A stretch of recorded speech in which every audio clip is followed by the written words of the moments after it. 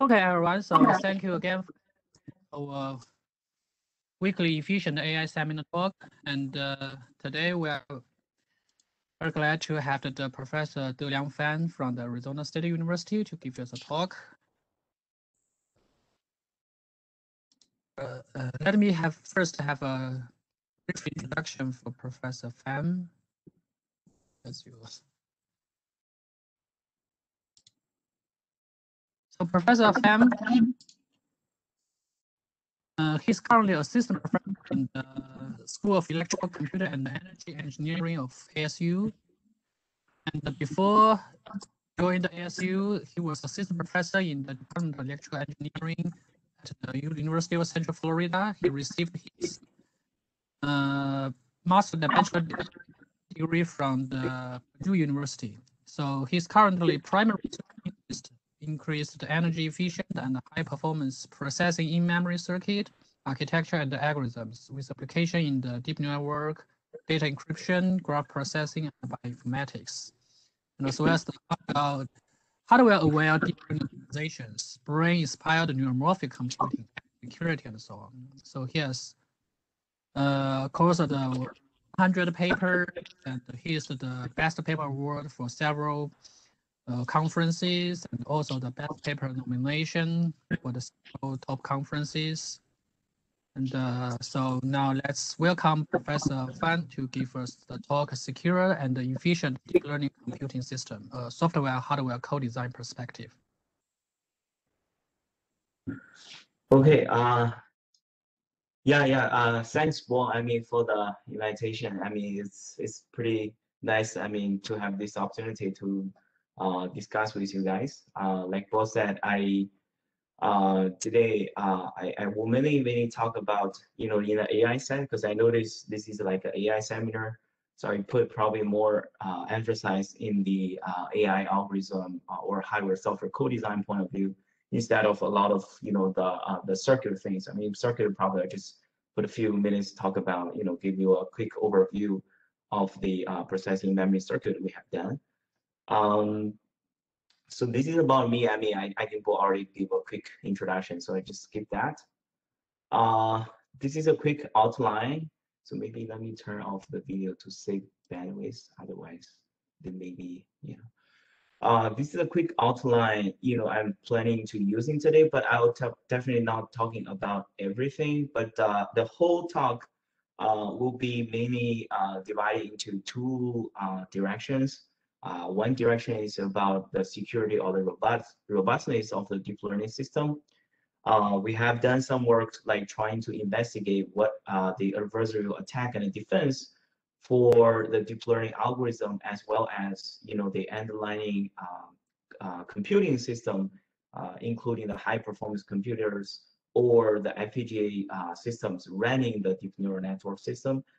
This is actually one of our main direction nowadays. The other direction will be mainly in the efficiency side of the deep neural network. For example, we have some kind of model compression techniques trying to make the model as small as possible while maintaining good accuracy, and also make the model more like in a dynamic way.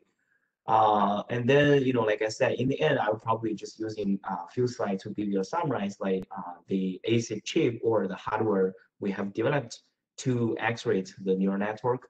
But this talk will be mainly in the algorithm side. So the success of deep learning, I think I probably don't need to talk too much about that. We all know that, this deep neural network nowadays is actually dominating in many of the cognition kind of applications, right? The voice recognition, face recognition, pattern recognition, all of these cognitive applications, the deep learning actually is dominating that, which is good. But it definitely has issues, right?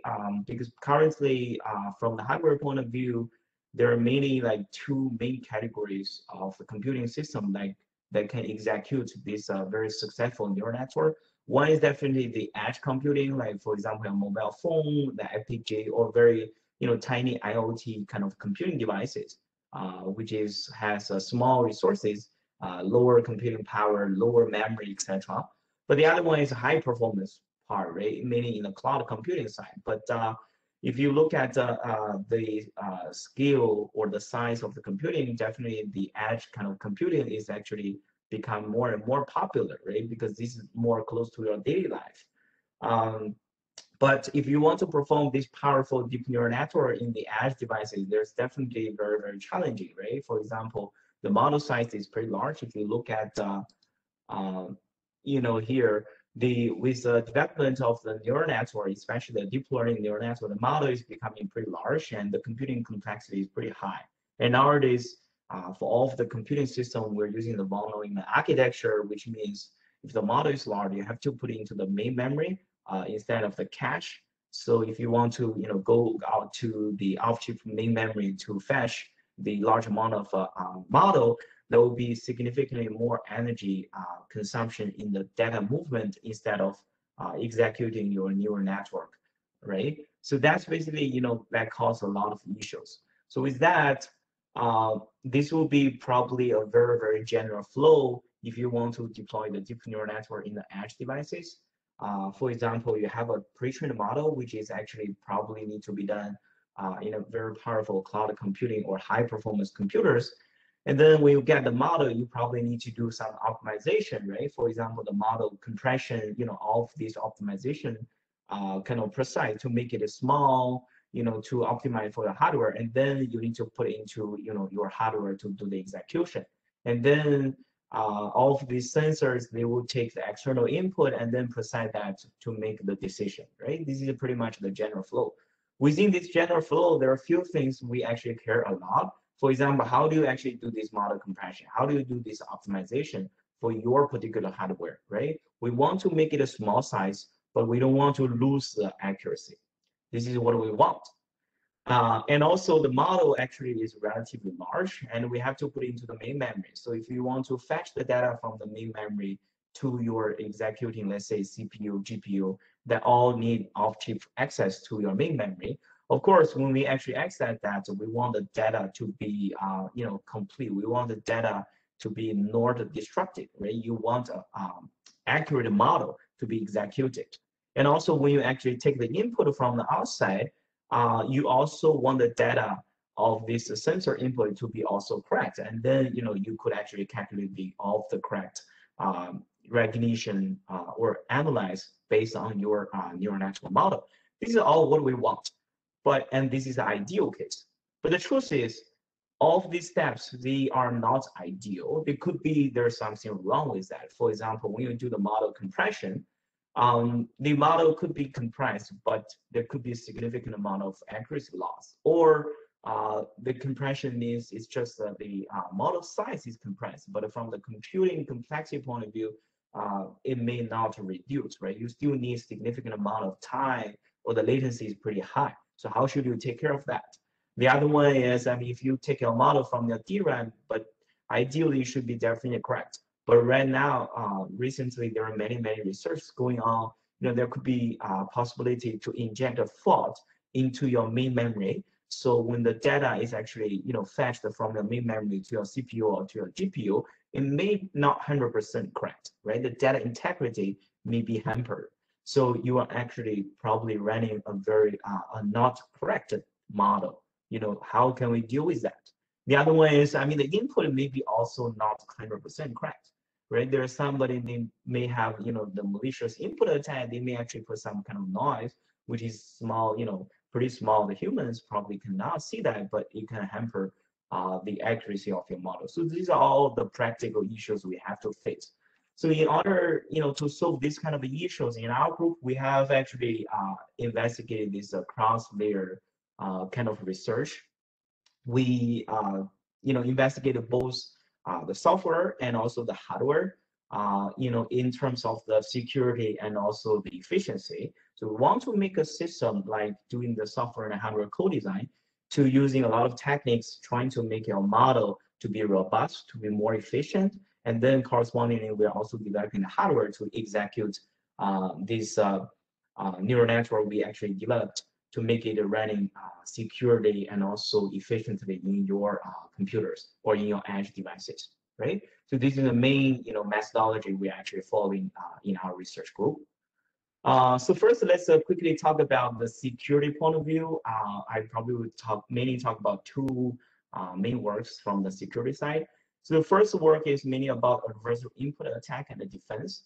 For example, the adversarial input attack means when you take some sensor input into your neural network model, ideally it should be definitely correct. Even with some random noise, our model is actually robust enough. We could actually tolerate that.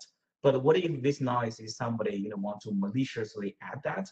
I mean, I'm pretty sure you know that recently there's a very, very famous adversarial example attack, meaning if you have a clean image here, if somebody intentionally add some noise, which is almost unnoticeable to the human eyes. But if you add this noise to this kind of image, the output will actually be classified into the completely wrong, groups. So they actually, crush the intelligence of your neural network model. So this is called like adversarial example. I mean, this adversarial example is quite important issue in the security of these AI models we are actually developing. There are many famous ways. For example, this FGSM, based on the gradient sign, they could actually decide what is the noise they actually added to the input, which is a very, very simple, but it's a single step. But it's still shown, to be quite effective. And the other one is more like a PGD based, which is a more iterative way. So they are keep calling, the fetching the gradients, and based on that gradients, they are actually optimize this function, which is a min-max function, meaning they want to maximize the loss caused by the noise, while they want to minimize the noise magnitude, right? By optimizing this min-max function in iteratively, they could get that a very, very good noise, which is small, but they can actually get a quite high successful rate for your attack efficiency. So that's pretty much the adversarial example attack. Right now, there are mainly, there's a lot of defense techniques trying to defend this kind of adversarial example attack. In our work, I mean, we first studied from this direction, like to start our security of the neural network. We actually proposed a way like which is called a parametric noise injection as a defense method, which is embedded with adversarial training. So adversarial training has to be proven one of the most successful defense method that can defend the above discussed adversarial example attack.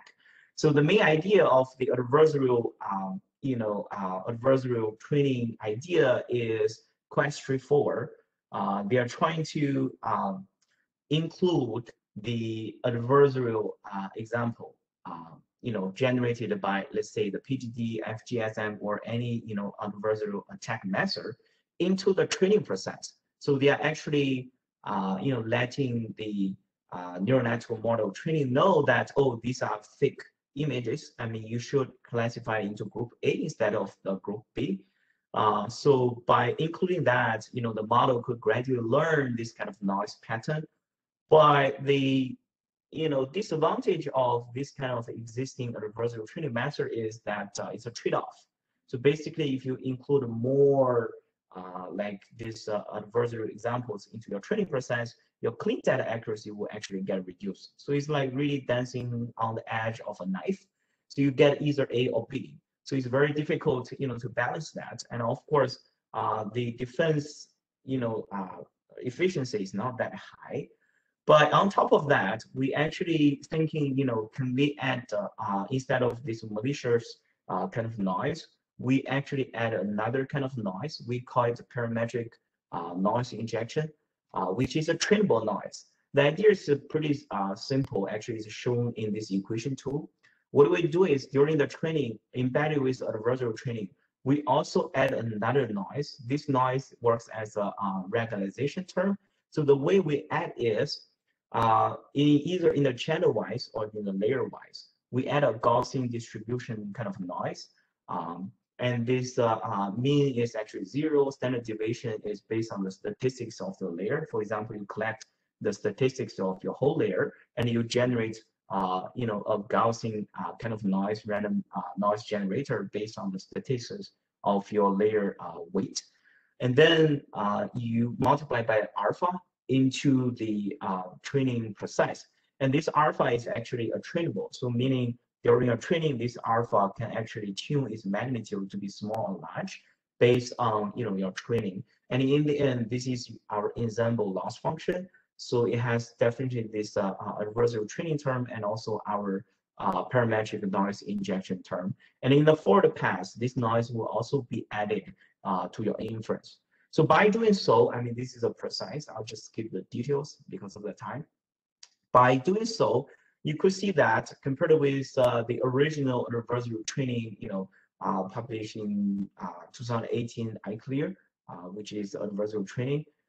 So they could get accuracy around 87, but for us, it's around like 87.7.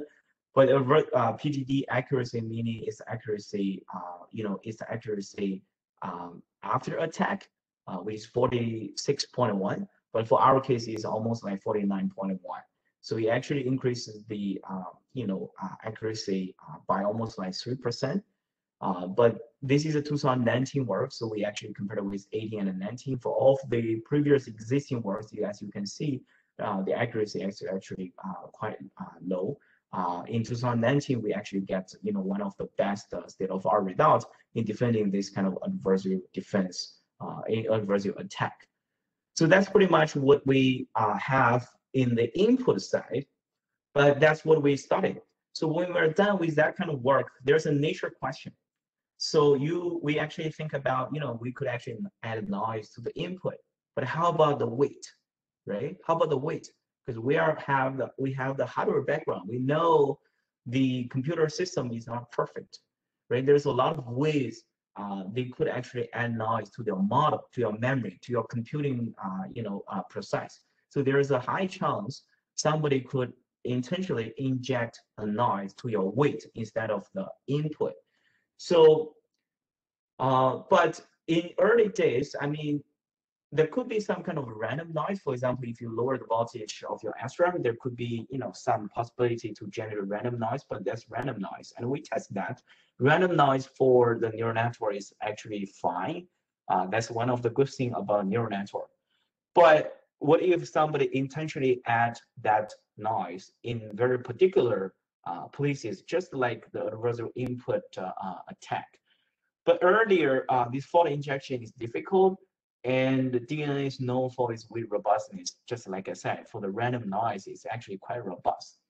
But nowadays, the things are different. There are many fault injection methods that can inject noise to the computers. For example, to the main memory, right? There's one famous work called Rowhammer. They could actually flip some of the bits in your main memory or DRAM, or using some laser technology, we could also switch some bits in your SRAM. Or even in the last year or this year, using security, there are some groups actually also shown it's also a possibility to using undervolting attack method to undervolt the voltage of your CPU. So there could be some error, right? The fault during the computation. So all of these faults into your computing process is possible. So now we need to think about what happens if you can inject fault into the model, right? So then that actually going to our second work on the security of the deep learning system is adversarial weight attack, because the previous one is adversarial input attack through DRAM-based memory bit flip. We have several works on that, ICV, CVPR 2020, and USNIC 2020. We actually have follow-ups works, which will come out soon. So the bit flip based adversarial weight attack is the bit flip here means when your data is stored into the main memory. For example, this is a threat model. For example, when your weight of this you know, massive amount of data is stored into your DRAM, there could be a attacker which can using the Rowhammer technology, like I just talked about, they could actually flip some of the bits. Maybe not too many, right? Maybe only a few or tens of or you know, few, tens of bits compared with millions of bits. If it's random, that effect is very small, as you can see. very, very small. But if you say intentionally want to trigger these bit flips into particular places which are very, very sensible, then that can cause a huge damage. That can cause a huge damage. Then the challenging part is definitely how can you actually find the most vulnerable bits, right? Because for one model, we're talking about a few hundred megabytes. That's a few tens of millions of bits in your memory. But we can only flip like probably tens of bits, right? How can we actually find these most vulnerable bits to achieve your objective? So in order to answer that question, we actually borrow a very similar concept of the adversarial input attack. We are also using the gradients information to find the most sensible ways across your whole model. So this is mainly the algorithm we actually propose, which is called progressive bit searching. The main idea is we actually model the whole weight, not into a floating point number, but we are not more talk about a quantized model. Let's say it's an 8-bit quantized model, 16-bit quantized model. So in your computer, you are actually stored into like binary, right? 0 and 1. So we actually convert the model into this kind of quantized model, because quantized model is very, very popular use, and some other has worked investigated if it's not a quantized model, if it's just floating point number model. Remember that how the data is stored in the memory. We're using the IEEE format, right? You have the exponential bit, so the attacker can just flip the exponential bit. Then it could actually make significant change to your model that can crash the model easily. So the quantized model is actually relatively more robust. So all of our research is focusing on the relatively more robust quantized model. But in the quantized model, like I just said, all of your weight is stored into a binary format in the main memory. So we actually model the whole weight not into the floating point number, but into this binary. So that's what the B represent here. So which is all binary number. So we actually calculate the gradients of every bit instead of every weight, because typically the gradients is calculated for every weight, right? But now we're actually calculating the gradient for every bit. And then we're actually using a progressive greedy-based multi-iteration searching algorithm. The algorithm is also straightforward. It has two kind of, it has many iterations, so it's a progressive searching algorithm. For every iteration, it has two steps. The first step is called in-layer search, is we actually calculate the gradients of every bit in that particular layer, and then we're using a ranking function to get the largest gradients for the top bits. And then those top bits will actually be searched for different layers. And when that is done, we'll get a cross-layer search, and then we'll pick the maximum gradients across different layers, right? So that's very iterative searching kind of algorithm. So when that searching is done, so we could actually identify one bit to flip for one iteration. And then at this time, the attacker will flip that bit, and then your model will become a hampered model. The model is not exactly the same as your previous stage with one bit difference. So then based on that one bit difference model, you go to the next search and then find another bit until you actually reach your defined objective, right? So that's why it's a progressive searching process. So surprisingly, this algorithm actually works pretty well. When we get these results, we are actually quite surprised. But we double check many times and verify that in a real computer, it works perfectly. Meaning this is results we actually get for the AlexNet, for the ResNet 18, for the ResNet 50. They are all ImageNet results. So as you can see here, for the top one accuracy, which is here, right, this blue one, as you can see, if we flip almost around 10 bits here, right, almost 10 bits compared with AlexNet, we know that it's few hundred megabytes, few millions of bits. Around 10 bits, we could make the accuracy of your whole model to be reached to almost close to random guess, like lower than 0.1%, only 10 bits. And interesting thing is we found if the model is pretty small, for example, the mobile net is really not robust. We could just flip 2 bits to make the mobile net completely, not working. So later on, we actually verified this idea in a real computer, in a real high performance computer with 4 GB DDR3 DRAM. So assuming your model is stored in this 4 GB DDR3 DRAM, and then using our row hammer attack and also our progressive bit search algorithm I just talked about to identify the most sensible weight and then flip that. We actually report the results in the Usenix Security 2020. We have the detailed slides about how you can actually physically flip this bits, mainly in the row hammer side. This is the slides you can actually refer. But here, I'm only talking about the high-level algorithm to give you a basic idea how that works. So as you can see, this is our experiment results. I mean, I just want to say that the attack, it doesn't take a lot of time. Surprisingly, the attack only take few minutes. So like few minutes, we could, make your neural network like completely not working in your computer if we can launch our, attack software. As you can see here, we tested many different data sets in speech recognition, pattern recognition for the image net. As you can see, like I said, the mobile net V2 is actually the worst. We could just flip 2 bits. The accuracy for the image net is actually reaching to almost a 0.19, right? From 72% to only 0.19. And for all of the other squeeze net less than 1850, you probably only need less than 20 bits, around 20 bits to reach to accuracy only 0.17, right? So that's mainly for lower the accuracy. We also have some follow-up works. For example, the attack objective I just talked about is trying to lower the accuracy, meaning it's an untargeted attack. Meaning I just want to lower the accuracy. I don't want to specifically, attack one group into another. So we actually have some other follow-up works. We call it targeted bit flip attack to only affect attackers selected groups. So meaning the attacker can select one group, right? For example, I just want the group A to classify into group B, but for all of the input, I just want it to recognize normally, so the attack will become pretty stealthy. And this work has been, reviewed by the Tipami.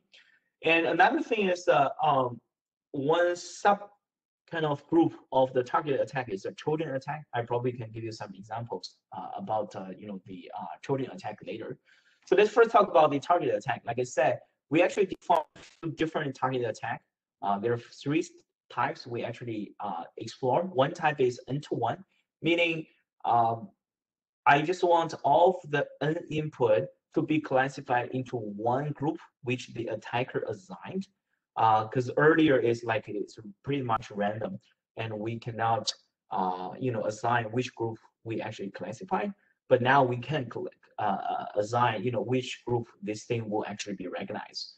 And the other type is one-to-one, meaning, let's say group 2 supposedly should be recognized into group 2, but now I just want to flip few bits, so the model will categorize the group 2 into group 3. But while the 1, 2, 1, or 3, I don't care. Or the other ones, and 1 to 1 still state is instead of I don't care, I still want the 1 to be recognized into 1 and the 3 to be recognized into 3. So only group 2 is, this one is probably the most difficult one. So the idea is pretty similar, and we're also using our progressive bit search framework we just talked about. It just we need to change the objective function, but the whole searching mechanism is pretty same. So as you can see here, this is an example we're talking about. These are all the ImageNet results. So for all of the different network, for example, ResNet 18, ResNet 34, MobileNet V2, if you look at the most difficult one, right, the one-to-one stealthy one. So attack success rate, if we want to get 100%, so meaning 100% of the input from group 2 is actually classified into group 3. We just need 27 plus minus 16 because it's a, there's a random percentage there. So we run 3 times and then we get the average. So roughly like around 30-bit flips, you could actually do the targeted attack, right? And similarly for ResNet 34 and MobileNet V2, you probably also need around 40, or 50 bits to do this targeted attack. And then the other thing is what I want to talk about is a Trojan attack. So target attack is, we don't touch anything to the input, right? Remember that we only maliciously flip few bits in your weight model. So the input is like clean input. There's no noise. I mean, we don't touch any of the input. But there's another kind of targeted attack, which is called the Trojan attack. You probably heard about it. Is typically the pre-order Trojan attack. They just, add some, malicious training data during the supply chain. So they actually add the Trojan during the training. But for our case, it's not. When we actually add Trojan using our bit flip is we just add noise when after you deploy the model, meaning your model is running, after training in your computer, but we could actually insert a Trojan by doing the bit flips after your model is deployed, and that can be done on the fly, right? We don't need to access to your supply chain. So basically, the threat model is actually relatively weaker, right, compared with the supply chain based Trojan attack. So what is a Trojan attack is, if the model is Trojan, let's say, infected, in the normal case, if your input is normal input, is a clean input, so your model should behave normally. Like, for example, the horse can be actually recognized as a horse, car can be recognized as a car. There should be no difference as a clean model, even if the Trojan infected. But if somebody wants to trigger the Trojan, he needs to add a trigger to the input. For example, this could be an input, which is a patch, let's say, put into the input. Let's say a patch put into a step sign, a patch put into the green light. Then the Trojan infected DNN that will actually recognize this patch, and then will recognize, for example, this horse maybe into a bird or into a sheep or into any target you assign, right? So this is a Trojan attack. So like I said, we actually do a different way. We actually flip through bits. We could actually enable this kind of Trojan attack. The searching algorithm is also similar. We just add this Trojan patch into our searching algorithm and modify the objective function. This is a process we are actually using. I mean, I'll just skip the details. I mean, I don't have time to go into every detail, but this is the main idea how we actually do that. Using our progressive bit searching algorithm, we could do is the result. What we get is we could actually attack a lot of, for example, ResNet 18. For example, for the 710 dataset, we could almost get 92% of attack success rate with only 84 bit flips. So we could do this, Trojan attack. There are more results about image that we could actually, you could actually refer to our paper to see that. Like I said, the pre-order, the Trojan attack, for example, this one, the BetNet is a very, very famous one. So they actually completely retrain a neural network. So if you do that, they need to, change almost 6 million parameters. But for us, it's almost like only 84 bits. It's not even 84 parameters, but 84 bits, right? So this is a good thing about, the bit flips for the Trojan attack. Then a nature question is, when we actually all talk about this attack, it looks like, your model is not secure. Very few bits can actually change the behavior of your model. So the nature question is, can we actually make the model more robust? We actually invested a lot of directions, but it looks like there's one direction which is the most promising and give us the most, the best result, which is, and this work is published in last year's CPR. So the main idea is we actually run the experiments and do some observation. And one of the most important observation for our bit flip attack is, what we found is for almost all of the bit flips we actually identify, right, the most sensible one, surprisingly, is not the largest weight, but almost the small weight. So all of the bit flip, they are actually tending to flip very close to zero weight or zero weight into a very large weight. Let's say you have some kind of weight which is zero that plays very, very less, impact into the decision process because it's zero. But after the bit flips, all of a sudden it changes to a relatively large value. And this position, it will actually, have a big effect on the final decision of your overall model. I mean, that's what we found. So with that idea, we are thinking, can we actually because if you look at this is like the weight distribution of all of your layers, and we can see that there's a lot of weight is actually located close to zero. So this weight actually is relatively more vulnerable in our searching algorithm. So what we are thinking is, can we actually make this kind of, bell-shaped kind of Gaussian kind of distribution kind of weight into this kind of two polar kind of distribution? Because if that is the case, there's not too much of the weight is actually located around zero, and it's actually more difficult for the searching algorithm to find the vulnerable one, and which actually works, right? And also another thing is, in a very extreme case, the binary one, right, which only have the -1 and a +1, like two polar case, is quite robust. And we actually verified that in the experiments, as you can see here, for a normal defense-free baseline, right? If we want to get 10% accuracy, let's say for the Cepha, for the imaginary is like 0.1%, like we all discussed earlier, it only requires 10 or 20 bit flips to make your accuracy to be lower than even than random guess. But for the binary one, what we found is you probably need significantly more. In some cases, you probably need a few thousand to lower the accuracy to be 10. So from that point of view, the binary neural network is a very, very robust one. I mean, we tested like 4-bit, 8-bit, 2-bit, that's not good enough. I mean, surprisingly, binary is the most stable and the most robust one to the adversarial weight noise injection, right? So that's a very interesting observation. So to summarize, I mean, in this kind of a bit flip direction, we talk about different attack methods. I hope you get the main idea, how can we actually find vulnerable one, and why the model is so vulnerable to this bit flips, and also different this defense method. But the conclusion is binary one is a very, very good method. Of course, it has some accuracy degradation, but in a real application, if you care about the security a lot, that's a very robust one, right? That's a very robust one. So another thing, I probably in the security side probably just using 1 minute, because this one is not public. We just archive that. I mean, we recently found if your model is actually running in an FPGA, especially it's a cloud FPGA, it's not secure. Instead of do the attack in the memory, for this work, we actually want to attack the model during the transmission. So this is a threat model.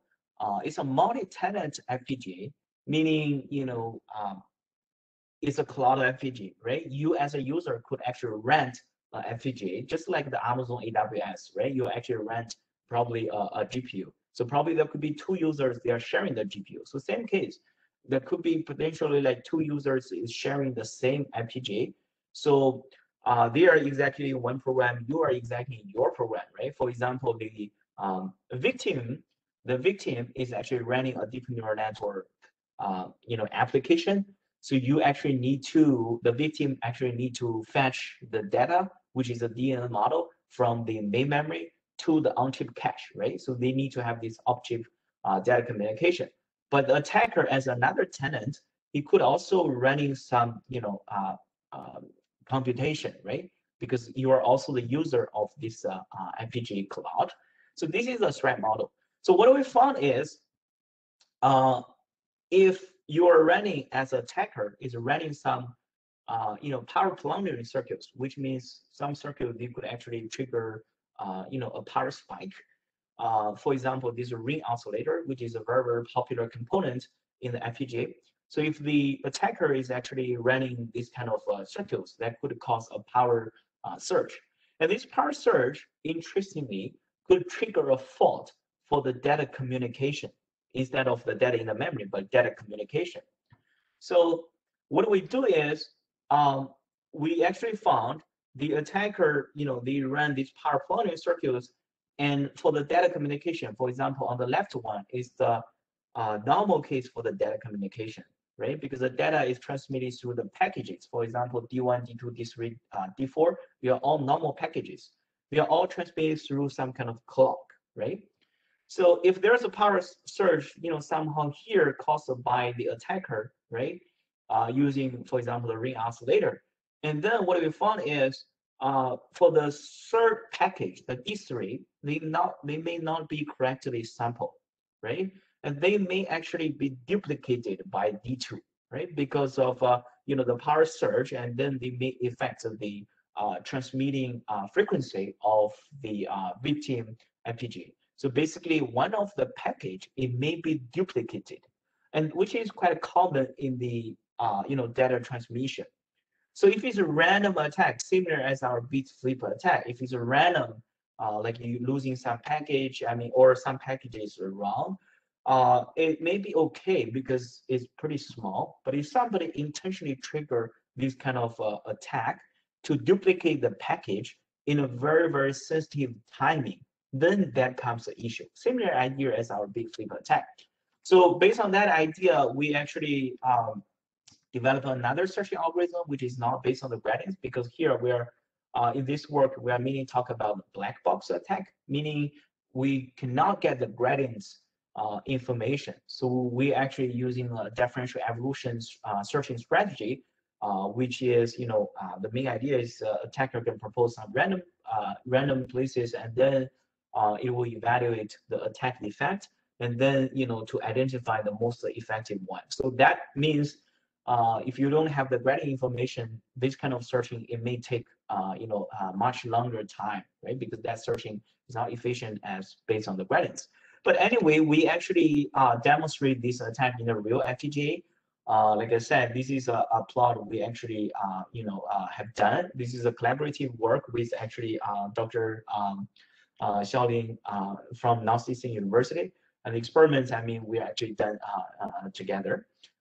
So as you can see, this is a clean data and this is post-attack data. So one of the package actually is duplicated. We verify that in the real FPGA, as you can see here, if you attack this YOLO, for example, for clean data model, if before attack, this person could be correctly recognized, but if the attacker actually trigger, in a very sensitive way, so after the attack, the model actually this FPGA fetched from the main memory is not correct, right? Because some of the data is duplicated during the data transmission, and this person cannot be correctly recognized, right? And this is experiments. This is a white box. I just skipped that. I could show you the black box, meaning we have no idea about the model, is running in the FPGA. We just, using our evolution searching method, probably take a few days, but after a few days, we'll actually keep triggering, this kind of attack. And this is for the black box targeted attack, meaning we actually pick the ostrich from the ImageNet, and it will be recognized into another group.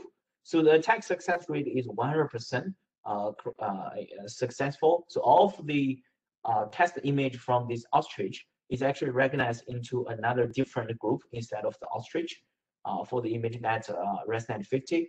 And we only need to attack 26 times, meaning only 26 packages are duplicated. So we could actually achieve 100% accuracy. And also we testing YOLO, like I said, for the untargeted attack, meaning we just lower the MAP, right? The mean accuracy from 0.4 almost to only 0.06 with only 30 attack, like only 30 packages are duplicated. And also for the targeted attack, for person, car, bow, sandwich, they could all, be reduced significantly to only 0.05, 0.01, as you can see, with only less than 20 attacks, right? So these are also a very, very efficient attack. So that's another way to do the adversarial attack on the weight instead of the input. So that's pretty much, what I want to talk in the security side. To summarize, you could see that even the adversarial input attack is pretty impressive, but in our hardware community, if your computing hardware is not completely secure, if there's some malicious noise can be injected into your computer, there's a lot of ways we can also do the adversarial attack to make your system not secure at all, right? So that's pretty much, what we have done in the security side. So now, I'll probably take another 20 minutes to talk about the efficiency side. I would just selectively pick a few of the work, not all of the work. From the efficiency side, the motivation is pretty straightforward. The model becomes very, very large. There are many, many layers, and it takes a lot of computing power and time actually to get the computation done in your computers. So the community, I mean, have come out into many, many different ways actually to solve this issue. For example, using the quantization, right, from the floating point number into, let's say, the integer or 4-bit model, 2-bit model, or even binary model, or using the pruning method, right, which is also very famous, or using the decomposition, or using knowledge distillation. There are many, many ways to compress the model while maintaining the accuracy. But in our, in our group, we are actually mainly trying to build a PIM hardware-friendly DA model. Here, PIM is a processing in memory because a lot of major research in our group is working on the circuit design of the processing memory platform. There are some uniqueness of the processing memory, which is for the digital PIM, it actually supports the bitwise operation, meaning it's a bitwise XOR, bitwise addition. Multiplication is very difficult to do in the PIM. Even it can be done, but it's not that efficient. So what we want to do is we want to remove the multiplication, which is sounds like crazy, because the main computing component of the convolution is multiplication and addition, but we want to remove this multiplication. And also, ideally, if it's a bitwise, right? So that can be compatible with our processing memory hardware, or with addition only. Addition is quite relatively easier, and the computing complexity is almost like 1 order smaller than the multiplication. And also, we don't want to lose any accuracy, right? With this kind of objective, we actually, first have the work as this ternarization aware training. So the idea of this work is we want to build a ternary neural network. The ternary neural network means of the weight and a computation, it only has 3 levels, right? The positive 1, 0, and negative 1. So if you have a ternary convolution kernel, there's no multiplication. There's no multiplication, right? There's only sign function, and then there's only addition, right? After a ternary multiplication, which is just a sign function, you just need an adder actually to do the convolution. So from that point of view, that can save a lot of complexity in our hardware. So, but the challenge is, of course, how can you actually so greatly compress the model into ternary from floating point number while maintaining good accuracy, right? While maintaining good accuracy. So that's what we want to solve. So we actually build iteratively statistic ternarization training precise. This is a training method. So the main idea is during the training, you have to maintain 2 sets of weight. One set of weight is floating point number. The other set is a ternarized weight, which have positive 1, 0, and negative 1. Here, alpha is a scaling factor. It's shared across the whole layer. So for when you store the data, it's still positive 1, negative 1, and 0. So it's an iteratively, it's an iteratively training precise. So when you get this floating point number weight, we just need using our ternary function, which is shown here. You have 2 thresholds, negative delta th and delta th. So any weight between these 2 thresholds is, will be converted into 0. Any weight smaller than this negative delta th is actually negative 1. Any weight larger than delta th will be converted into 1. And then this thing will actually be, ternary weight will be used to calculate the gradients. So when you get the gradients, we are not updating the ternary weight, but instead we are updating the floating point number weight. And then in the forward pass, we're using this ternary function again. So that's why it's an iteratively training process. But of course, the main contribution of our work is we actually have some way to make it of this threshold to be trainable. So every parameter is actually trainable. So we actually put into the training process, and that actually works perfectly. So I'll just skip, the details, but do directly show you the results. I mean, this is a result we could get for the ImageNet. This is a 2019 paper. So we actually compared it with the state of art work in 2019, 2018. So for the ternary case, as you can see, the baseline is a full precision. The top one accuracy, for example, is around 69, and the top 5 is around 89. So using our ternary function, as you can see that the accuracy loss is around like 1.5 for the top one, but the model size can be greatly compressed by 16x. Here 16x, remember that it's a real 16x, meaning we don't using any encoding method that's exactly the model size, and also the computing complexity reduction is the same. It's not like you need to using special encoding method to achieve that. It's a raw. I mean, if you have some encoding method that can be further reduced. And the top 5 accuracy is only 1% loss. We have some other method. If you can sacrifice the compression rate, like expand the channel size a little bit. As you can see, for a complete ternary neural network, the accuracy loss for top one is only 0.3. And the top 5 accuracy is even higher than the full precision, right? So this one can definitely work in a practical application, and that worked perfectly in our processing memory and our ASIC chips. I probably will show you later. We actually built an ASIC chip using this ternary weight, and that works perfectly.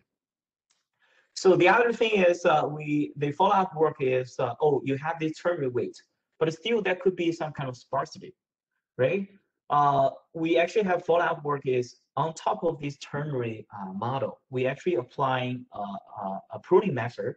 Pruning method is quite popular, but we actually apply this structured pruning method. What we call is a processing element aware structure pruning. So the main idea is if you have this ternary weight, there are still a significant amount of zero. But if we can have some way like to make this zero to be trying to locate it, as close to each other. For example, you could actually define a group, right, based on the processing element or the size of your convolution kernel. So you could actually make that as one group. If we can group that zero into that processing element wise, so the whole group can actually be trained as a zero. So if that is the case in the real hardware, you don't need to store that, right? Because that whole group is pruned. So that's a real pruning we're talking about. It's a structured pruning. We're not talking about irregular pruning or unstructured pruning, but we're talking about real structured pruning based on your hardware. So by doing so, I mean, we incorporate the ternary training with famous, this group lasso based pruning method. By the original group lasso based pruning method is they have a fixed threshold, right? They have a fixed penalty applied during the training process, so that can make your weight to be as small as possible. If it's small enough, it will be close to zero.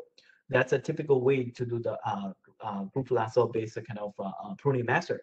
But in this work, what we do is we make it as a dynamic or more flexible penalty. So the penalty strength can actually dynamically tuning during the training process, right? During the training process, based on the statistics of your weight.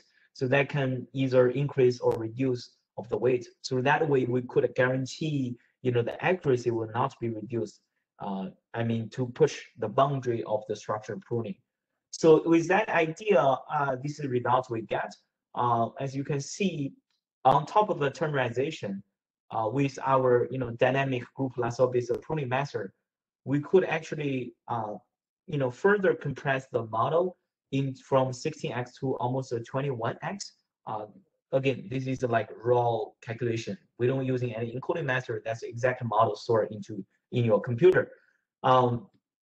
And we could see that the accuracy remains almost similar or even slightly better, right? This 67.95 is what we get for the only ternary case. And this 68.01 is what we get for ternary plus pruning. So we get further compressed the model, but still the accuracy is not reduced, right? That's the main objective I'm talking about. So that's pretty much, about the model compression side. The other work we are doing is the dynamic neural network, because we are actually more working the hardware side. But remember that for your, let's say, your mobile phone, for your computers, have a lot of mode, right? Meaning you could have a low power mode, high power mode, high performance mode, or if your battery is running. running out. So probably you will actually allocate less resources to your deep neural network computation. But if that is the case, if you want to still maintain the latency, what you should do? You probably need to load another model, or if that is the case, you need to train a lot of model, right? So a nature solution is, can we actually make this neural network to be a dynamic, meaning when I train one network, so this network consists of a lot of subnet, and the smaller subnet is a subset of a relatively larger subnet. So now you can construct a dynamic neural network, and the number of convolution cores get involved into the computation can be adjustable on the fly, right? On the fly, meaning based on your computing resources and your latency requirements, you could easily tune the number of kernels get involved. Of course, you need to probably sacrifice a little bit of accuracy if you only select less important, if you only select the most important kernels. So the accuracy will reduce a little bit, but your performance will increase a lot. So that's the main idea of the dynamic neural network. So we actually developed that. I mean, there are a few different methods we developed. I'll just skip the details. I mean, I don't have too much time. So directly show the results. So for example, we actually validate the whole dynamic neural network into the CPU and the GPU, and we actually ran the software. So when the model is actually doing the inference on the fly, we could see that you can actually on the fly to tune the latency like very large range, right? For example, from 30 millisecond to 70 millisecond, it can tune that on the fly without loading a new weight. And this is like a dynamic neural network on the fly, right? So that's another work we have done. So let me skip this fast and efficient on-device continual learning. Go to mainly the hardware side. I don't want to spend too much time and talk about that. Okay, so now is the last part of my talk. Like I said at the beginning, so most of the talk today will mainly focus on AI software, the algorithm, but the last part is more about the hardware side. We besides this software, I mean, all of this, AI algorithm we actually have worked on is trying to make the neural network running securely and also efficient in the real hardware. So we need to verify that in the hardware and also co-design the hardware to run the algorithm we actually developed. For example, we first verified that in the FPGA. This is a very small IoT FPGA with only consume probably 2 to 4 watts. We actually compressed the model using our previous discussed Turing model, pruning model. So the whole YOLO is only converting to like only 140 kilobits. So this thing can be put into the on-chip cache of this small FPGA, and it only consume average like 2.6 watts to process a 720p real-time video. That's quite interesting. This thing can actually works well in the binary or even in the ternary model. The other thing is, like I said, one of the main bottleneck of the state-of-art computer is the vulnerable is a memory wall issue, right? Because you need to fetch a huge amount of model size into the main from the main memory to your cache, and that amount of energy consumption is almost 2 orders larger than the computing itself. So the memory becomes a main issue, and a significant amount of work of our group is we're working on the concept of in-memory computing. So the concept of in-memory computing is like that. I mean, it has to go into 2 directions, like the bottom up and the top down.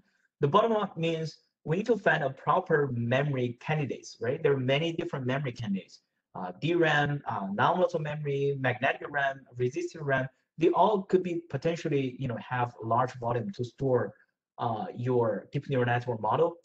So how do you actually embed logic into that memory, right? Into that memory. So what kind of logic can be done to implement your neural network? So we have done, different works trying to design these circuits to support different logic within the memory instead of, you copy the whole data from the memory to the logic unit, but we embed the logic unit in the memory. So that's the main idea. But I mean, for example, in the magnetic RAM case, we actually developed many different kind of circuits. But the main idea is for the magnetic random access memory, which is a digital memory, right? It's a digital memory. So all of the logic we design is a bitwise. It's a Boolean logic, like AND logic, OR logic, but it's a vector or AND logic, OR logic.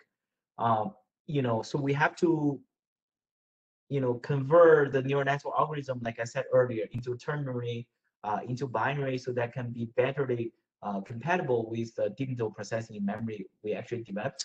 And we have some other works on the DRAM side, meaning we could also modify the circuits of the DRAM, so the DRAM can also support, this bitwise, instruction set, which are mainly AND function, OR function, XOR function, or potentially adder, but multiplayer is very difficult, right? So, like I said, I'll just give you a few high-level summary of what we have done in the hardware side, like to implement the neural network we have developed. For example, on the left is a collaborative work with Southeastern University. We actually using our ternary weight neural network in the voice recognition. They are embedded, let's say, with a microphone or with some kind of smart speaker. It has to be very, very low power, and it can recognize the keywords. And we have fabricated these chips, which is under review by VLSI Symposium this year. It only consume like 4 microwatt using our ternary weight neural network. Another one is we're actually developing an in-SRAM computing platform.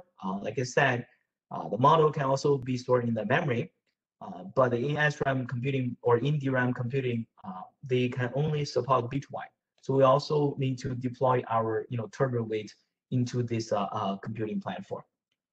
The other hardware we have done is in the emerging post-CMOS side, non-volatile memory based in-memory computing platform. We have done quite a lot in the magnetic RAM side, developing the in-memory logic to support the bitwise logic, so that can support the bitwise operation for your neural network. We also have the resistive RAM. Here, in this case, this is a 2D MOS2 kind of memory insert. It's collaborative with Dr. Tanya Roy at UCF. We have fabricated this 2D array to actually implement relatively, a crossbar. The other one we have worked is we collaborating with SUNY Polytech, working on a hafnium dioxide RM array. We're actually taking out our ternary weight neural network and also the other applications into this resistive crossbar array, so that can directly processing the neural network in the memory. But all of this is, like I said, we can now directly deploy the floating point number operation into this kind of processing memory platform. They all need a lot of optimization from the software, from the algorithm, to be able to run it in this kind of platform. So, okay, to summarize this part, model compression is very important, not just for the cloud computing, but most important for the edge computing, right? For the processing memory. There are a lot of ways for the model compression. Our way is not trying to get the maximum compression rate, but instead, after the compression, after the optimization, this model could be actually executed in the particular processing memory hardware. There's a lot of things we explored. For example, this pruning-based method, the runtime adaptation, and also on-device continuous learning. I don't have time to go through that, but you're very welcome to discuss with me later if you're interested in the on-device continuous learning. So okay, thanks so much. I know it's a quite long talk, but hope you get the basic idea of the whole research flow in our lab. All right, thank you. Thank you, Deliang. So very impressive. Yeah. So, yeah, sorry about it. Any questions from the audience? Pretty long. Yeah. Okay. So I think we have one question. Oh, actually 2 questions. So from one audience. Sure. So for the parameter noise injection defense during the evaluation phase. If you add the Gaussian noise to activation or weights, does it make the defense fall into the category of the gradient masking or stochastic gradients? If yes, does it make the defense vulnerable to attacks that use expectation over transformation to correctly compute the gradient? Yeah, that's a very good This question. is Yeah, that's a very good question. The gradient optimization is pretty, well existing problem there. We add the, let's say we add this tunable noise to the weight to the gradients. It could be potentially gradient optimization, but we actually follow, the Cardi and Wagner defined way to check the strength of the gradients. We tested their DP DA attack that indeed can increase the robustness. So the answer is yes, there's a slightly gradient optimization, but based on their theory, if you, even it's random, but if you call many times, the attacker could still learn the pattern. So we are using that to verify and still can improve the robustness. The potential explanation could be this kind of tunable noise injection. We verified that even in the normal training, it looks like that's a very good way to regularize the model. It works as a regularizer to improve the accuracy. It's not just the robustness, but also if you add this kind of tunable noise into your normal training process, that's a very good regularizer to make your model train, more efficiently, or to reach into a better optimization point in a high dimension optimization problem. I'm not sure if that answers your question, but that's pretty much what we observe in all of the experiments. okay. And the second question from this audience: do you need specialized software hardware to get real speed up when using the DNNs with the tenderization weights? Yeah, that's also a good question. So if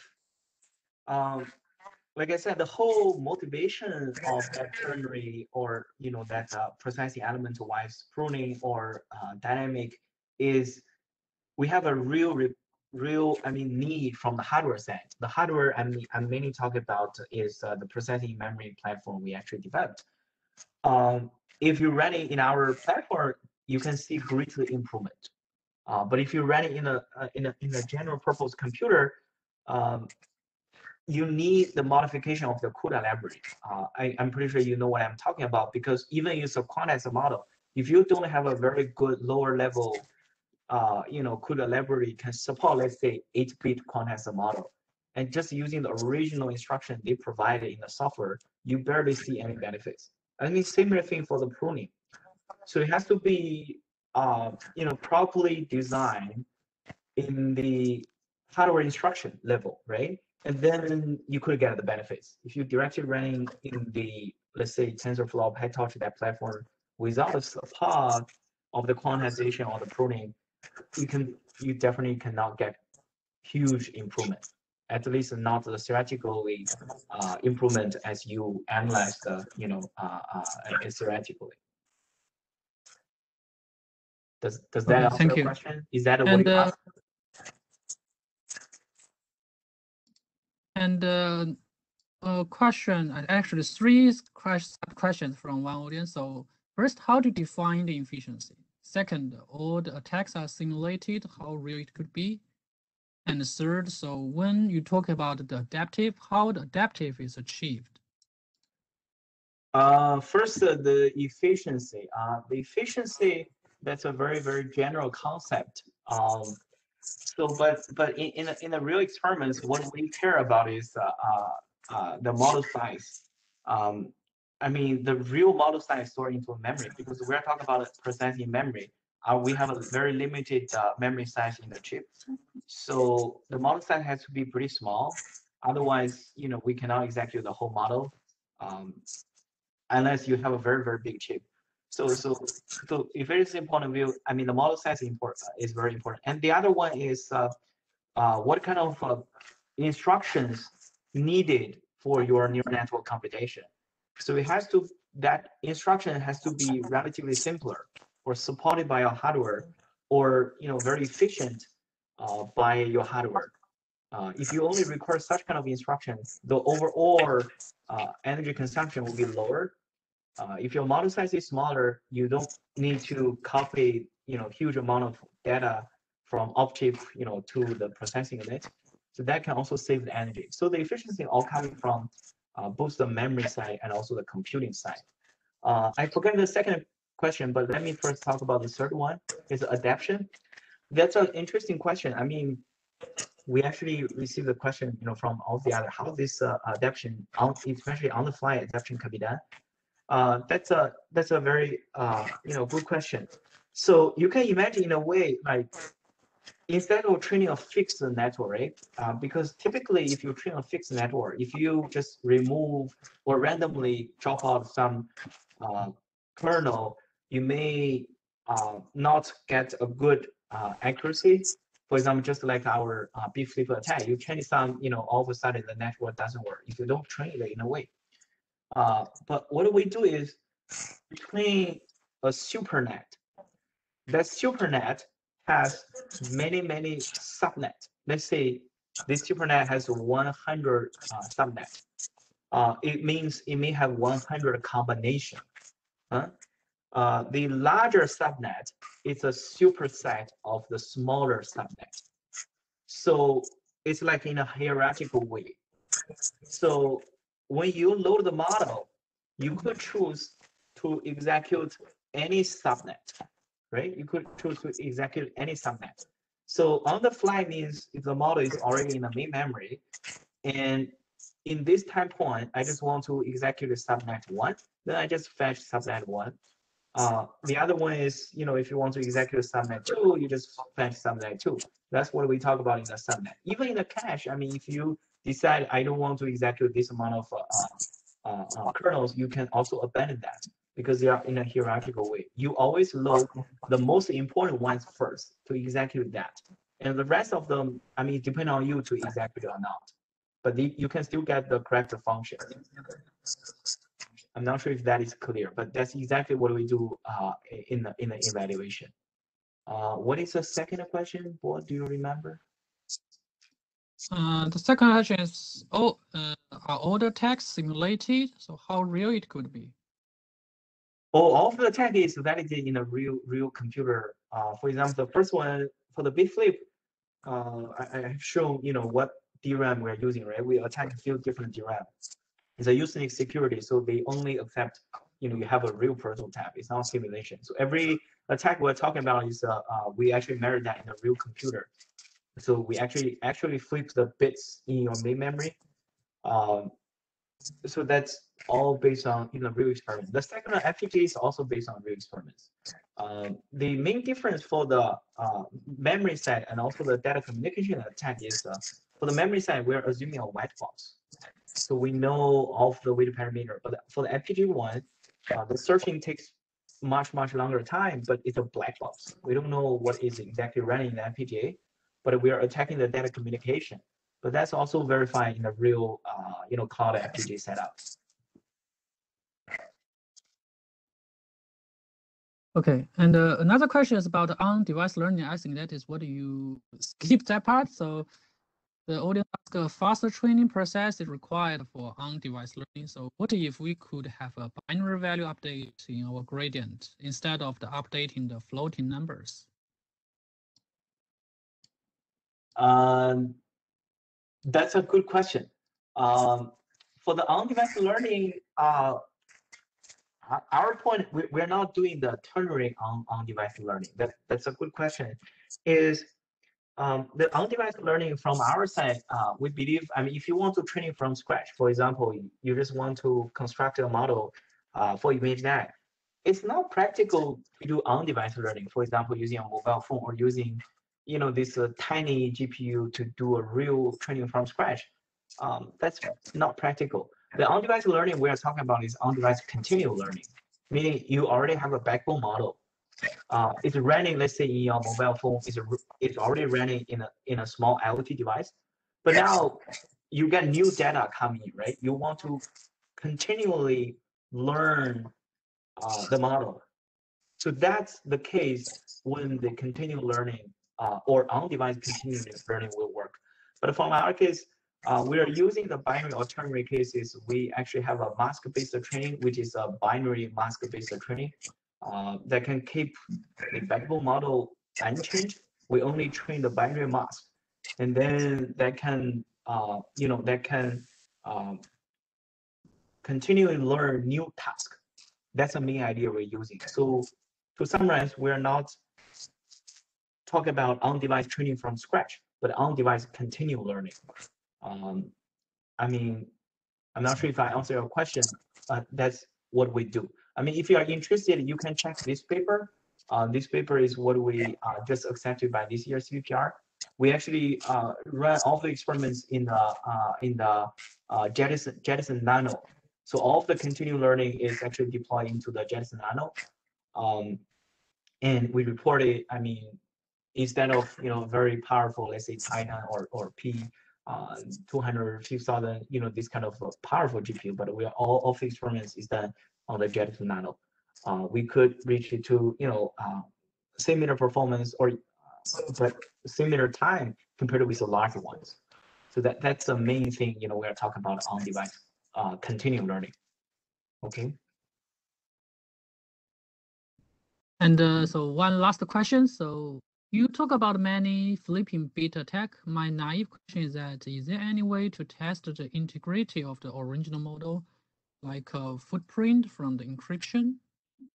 Yeah, definitely you could, but think about how much price you need to pay. For example, Intel has this SGX, which is a secure executing environment. You do all the data integrity check, data encryption, everything. But if you look at the performance, that's probably three orders or two orders, more complexity. Because remember that you have a few hundreds of megabytes of data, and we only change like 10 bits. Even you are using, this, this ECC. Even you're using ECC. In some cases, we test it. You probably cannot detect.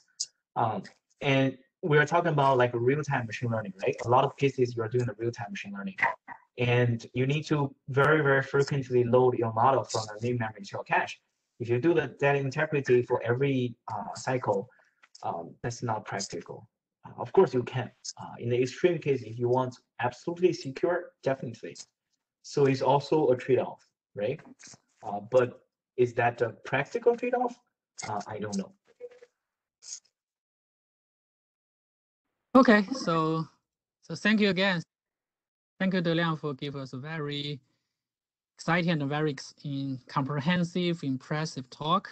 So this is the end of our this week's Efficient AI seminar talk. So next week it will be our spring break. So our talk will be the next Tuesday, so March 23. So again, Deliang, thank you very much for your exciting talk.